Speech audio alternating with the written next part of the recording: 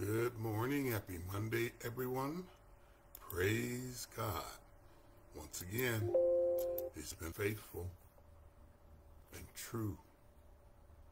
And He's blessed us with another day, another opportunity to trust in Him and believe that He is God and that He works all things out for our good.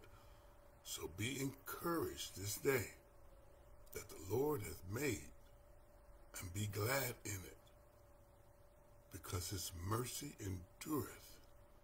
We're living in the age of grace. The grace of God is abundant. Be obedient to His word and live worthily before Him in righteousness in the name of Jesus. Let's pray. Dear Father in heaven, we come to you this morning so thankful for this new day. Another opportunity to trust you and to be led and guided by your Spirit unto truth and righteousness. Help us to walk in a way that pleases you, being obedient to your word, seeking your face, and understanding your will for our lives this day. Help us to be led by your Spirit. Help us to know your will and to do it by the power of your Holy Spirit. We have faith in you, Father, and trust you. Thank you. In Jesus' mighty name. Amen. Amen. So this week's lesson is called Christian Calling and Vocation. The daily devotional is titled Recognize and Commission Leaders.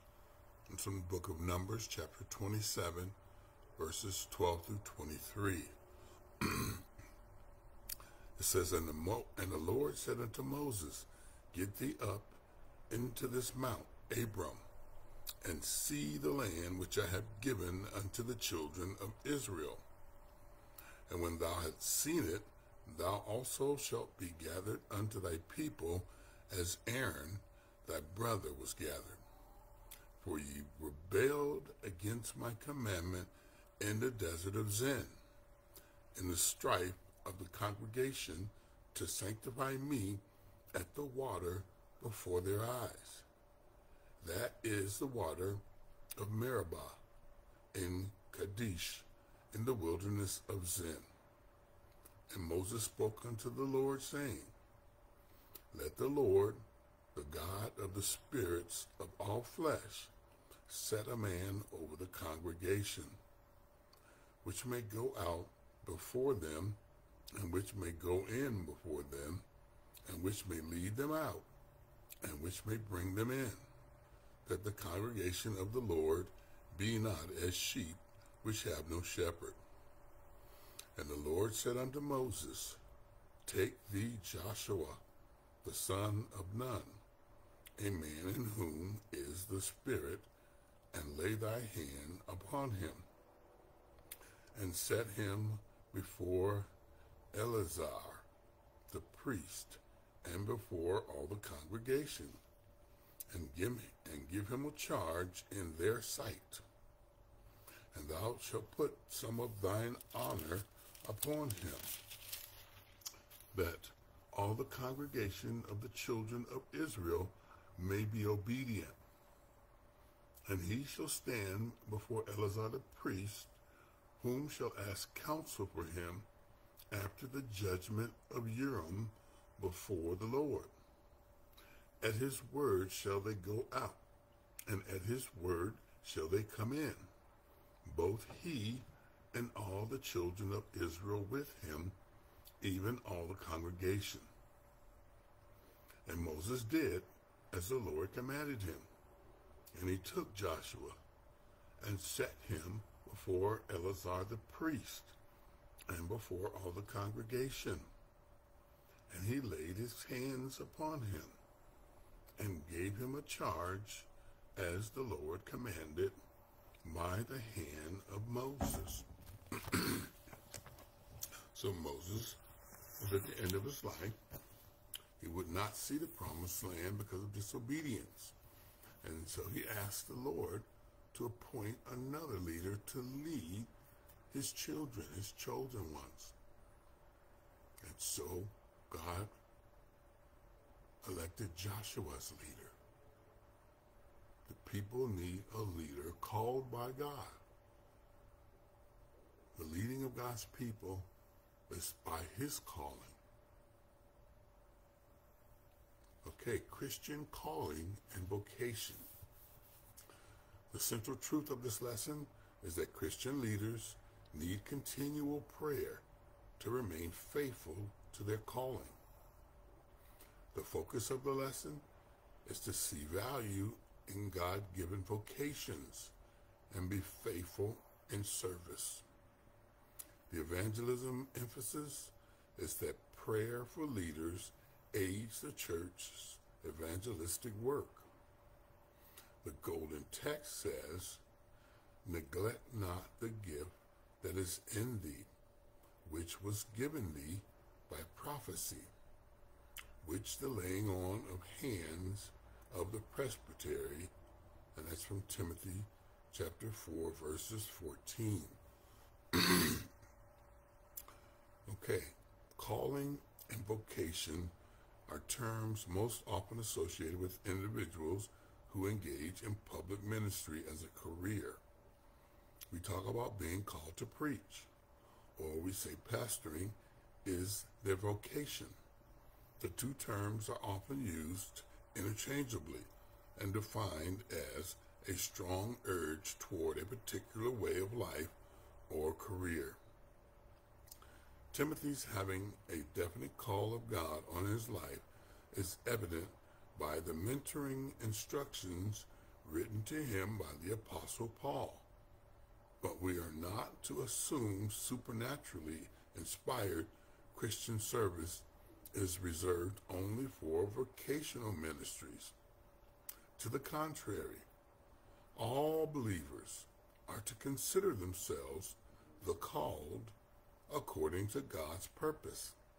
And that's in Romans 8:28. Some, however, are called to specific leadership roles. See Ephesians 4:11. And perhaps a greater level of responsibility and accountability is expected of them. See Luke 12:48. In this study, as we continue to observe Timothy as one called to pastoral leadership, as a father exhorts his son, Paul emphasizes to Timothy the necessary prioritization of prayer and godly living.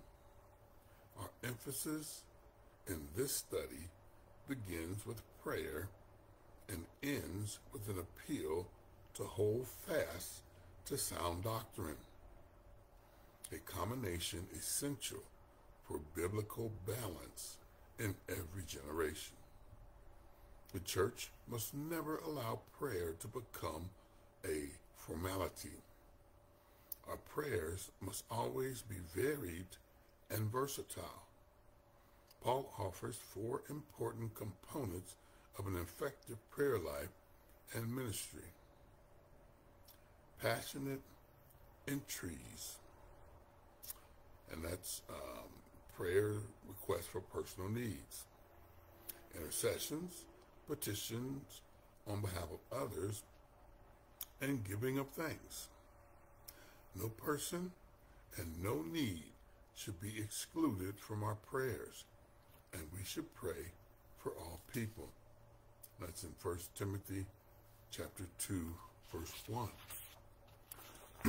Okay, section 1, pray for secular and church leaders. People in authority, 1 Timothy chapter 2, verses 1 through 4. It says, I exhort, therefore, that, first of all, supplications, prayers, intercessions, and giving thanks be made for all men, for kings, and for all that are in authority, that we may lead a quiet and peaceable life in all godliness and honesty.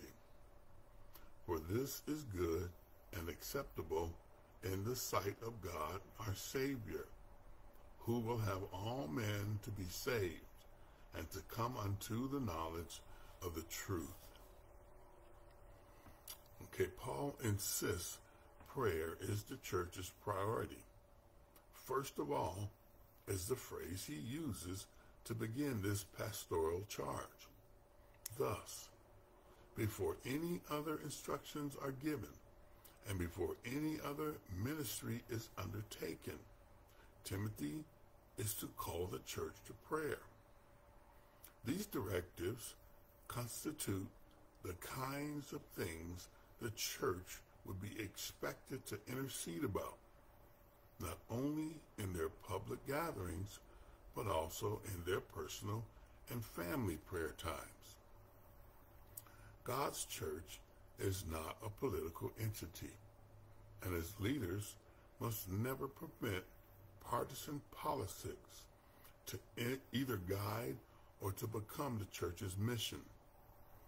Although in some cultures the government has taken an adversarial attitude toward organized religion, the church must be careful how it engages any such conflict. Paul's command is to pray for everyone. When he narrows that to kings and for all that are in authority, he leaves us without the option to pray only for those leaders whom we like or with whom we agree. At the time of Paul's writing this, Nero was the emperor of Rome. History says Nero murdered his brother, his wife, and his mother because he saw them as a threat to his throne. He killed Christians with fire, turning them into human torches, and often crucified them upside down. Tradition reports Paul was assassinated by Nero, the possibility of which Paul must surely have been constantly aware. Nevertheless, his pastoral instructions to Timothy was to pray for kings and all who are in positions of higher authority. Some might argue Paul's prayers were in vain because Nero and many other authorities did not change. Yet, to take that position is to miss the point of why Paul's instructed such prayers. He gave 3 reasons why Christians are to pray for their government officials. Number 1, for our own benefit. Offering such prayers motivates us to quiet reflection and peaceable living. Number 2, whatever anybody else does, we can take it to the Lord in prayer, where we find the peace required to live in godliness and honesty. All of us should exercise our legal rights to get involved in the affairs of the community, the state, and the nation. However, becoming people of prayer enables us to temper our reactions to partisan divisions and always maintain a godly demeanor. Number 2, it is good and acceptable to God. As believers, we are dual citizens of this world and the world to come. Our foremost desire is to live a life pleasing to God, being good ambassadors of Jesus Christ in a world that, in many ways, is like a foreign land. Many parents, when asked by their child why certain directives were given, have responded with, because I said so. Why do we pray for those kings and those in authority? Because God said so. It is good and acceptable to him. Number 3, he wants all men to come unto the knowledge of the truth. Our prayers can go where we cannot. There are no borders, no prison walls, no doors that are closed to us when we pray. Who knows what tragedies are averted, what wars are postponed, what atrocities are canceled because a believer prays. And who knows what hearts in the king's palace or the Congress or the White House are moved by the effectual, fervent petitions of a godly believer. See James 5:16.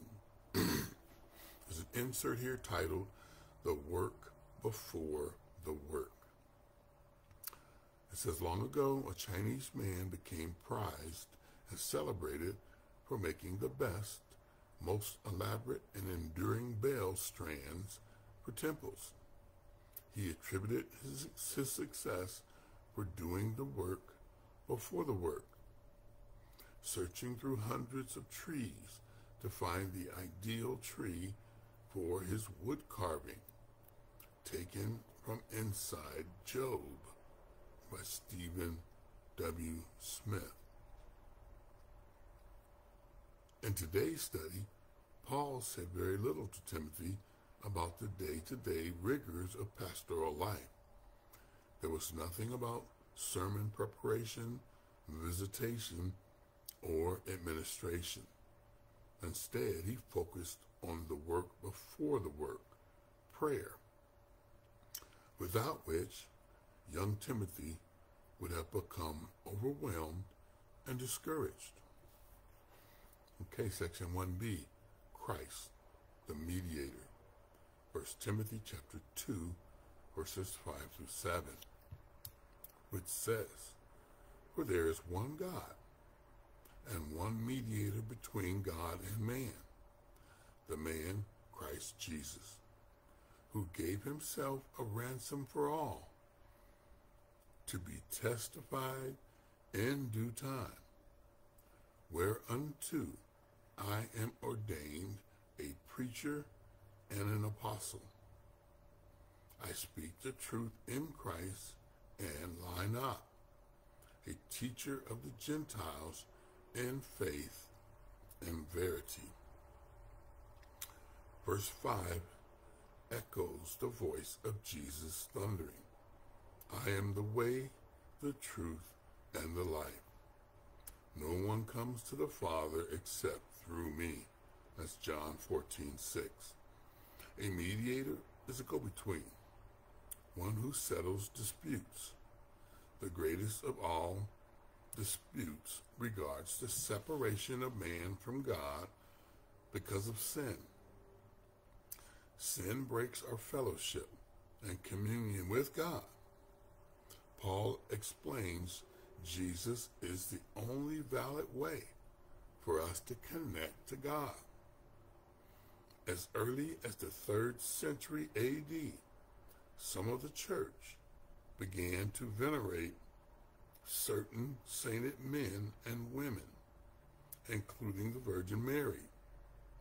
In the beginning, this was seen as a polite way of honoring those before them. But over time, the practice of praying to the saints was introduced. John Calvin wrote, the church in the beginning tolerated these abuses as a temporary evil, but was afterwards unable to remove them.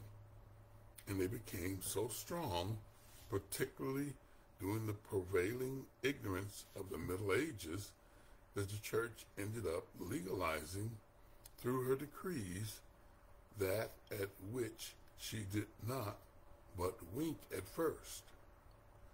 Calvin rightly concluded such prayers were rooted in Roman pagan superstition and constituted idolatry. The Bible contains no examples in either the Old or New Testament where believers pray to Mary or to departed saints. None. To the contrary, Jesus told us to ask the Father in Jesus' name. John 16:23. We are instructed to pray to our Father in heaven. Matthew 6:9. To call upon the name of the Lord. Romans 10:13. And to let our requests be made known unto God. Philippians 4:6. From a simple point of practicality, why then, if we are privileged to pray directly to the Father through Jesus Christ, who ever lives to make intercession for us, would we need to channel such a prayer through a third party? We do not. And such actions constitute idolatry rather than genuine prayer. We agree at least on this point with the Augsburg Confession's statement. Scripture does not teach calling on the saints or pleading for help from them, for it sets before us Christ alone as mediator, atoning sacrifice, high priest, and intercessor. Jesus alone has purchased the right of mediation on our behalf. Nowhere in Scripture are certain select individuals elevated to sainthood. All sanctified believers are called to be saints. Romans 1:7, Ephesians 2:19. It is only Jesus who gave himself a ransom for all. 1 Timothy 2:6. And only through him do we have access to God. Amen. So Jesus is our mediator, and no human being should be elevated to the level of Christ. We are instructed to pray to the Father in the name of the Son, Jesus Christ. We have that right, that privilege. And why would we abandon that to seek out another, whether it's a pastor or a friend? Go to God yourself first and speak to him and share your petitions with others. But first, seek God for yourself. He's waiting to hear from you. He loves you and cares for you and wants a deeper relationship with you where you have the freedom to come to him personally. Don't go the long way around.